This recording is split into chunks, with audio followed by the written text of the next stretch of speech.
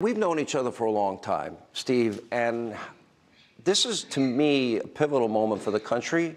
I know, for example, I do 3 hours of radio every day, and I hear from my audience every day, and they are genuinely frightened about the economy, about energy, about open borders, all the things that is on that paper that Kevin has. How realistic is it that we can get all of this done? Well, Sean, I think it's so important that the American people finally said enough is enough. And look, there is a lot of despair out there. Families are struggling. And the real problem was they did not see Washington working for them because Washington was working against them. The problems families are facing, from higher costs, inflation, high energy costs, open border, all created by President Biden, the extreme agenda of Nancy Pelosi and Chuck Schumer.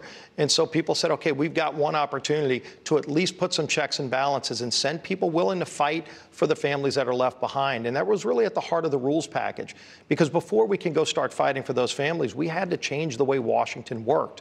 And that's really why the Democrats were so concerned about these rules changes, because they realized the party's over. The idea that you can write 4,000 or 5,000 page bills by dark of night, the old Pelosi way of you got to pass the bill to find out what's in it, those days are over. So that 72-hour rule is rock solid. 72-hour rule, single subject bills, Sean, allowing members, all members, not just in leadership, but rank and file members, to be engaged in the process of going to bat for those families who are struggling. And add amendments during the appropriations process. Yeah, that hadn't happened. You know what's